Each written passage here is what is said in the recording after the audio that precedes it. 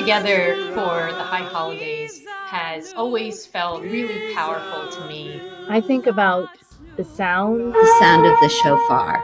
A song that gives you goosebumps when you first begin to hear it. The energy and the excitement. Energized and renewed. Seeing people you haven't seen for a while. Get to see old friends and make new ones. It's like a reunion. Being present and hushed. The exquisiteness of being all together.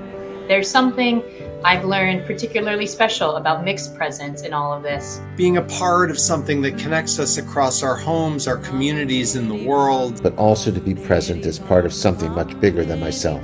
You just feel it, just with all your senses in a different way when we are together. My whole family across the entire country, everywhere from Vegas to South Florida to up here in Boston, we've all been able to pray together. The power of Judaism is the power of togetherness. And never is this more true for me than during the High Holidays. This sense of belonging was palpable last year at High Holy Day services. It had been a long time since seeing people on site.